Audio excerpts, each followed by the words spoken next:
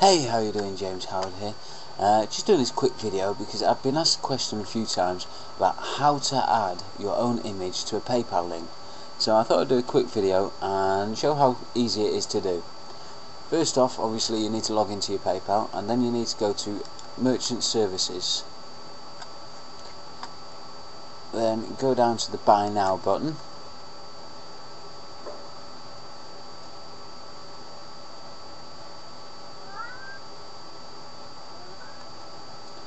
And when that loads up, create your button now.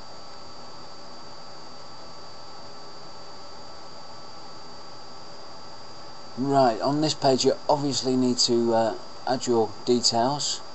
Here, accept payment for, well, it's products, so leave it as products. Do you want your customer to buy multiple products before they check out? No. Item name, of course you want to put the name of the item you're selling. And price, so say 47. Now, of course, this is what the button looks like at the moment. So to change that, what we need to do is go to Customize Appearance. Okay, so what you need to do is scroll down to this bit here, and where it says Use Your Own Image. Now, I've already got one loaded up there from a previous product, so I'll leave that there. And then we need to go down to step 3.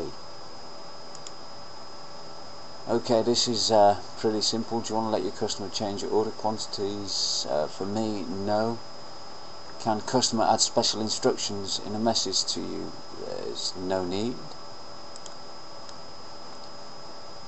Need your customer's postal address? No. Now this one I very rarely use, but what you could do here, this is if they're going to cancel, you can always add a page to say sorry to see you go, or if you didn't want this, how about this offer. But of course you want to take your customers to your download page, so click on that one and add your download link.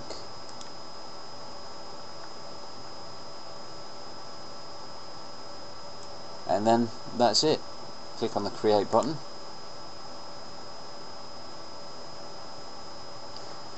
Then all you need to do is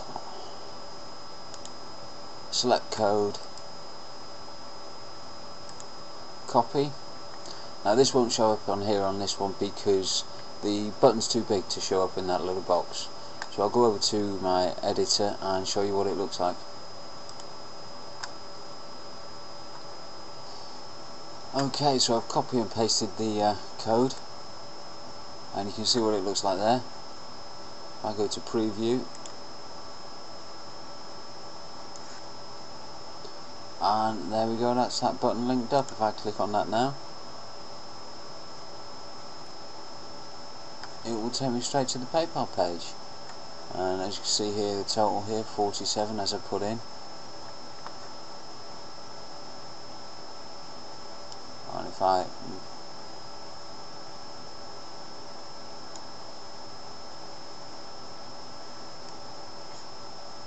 and there you go, that's all there is to it. You can now add your own images to your PayPal links.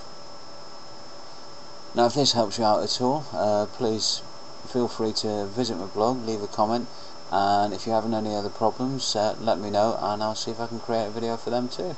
Thank you.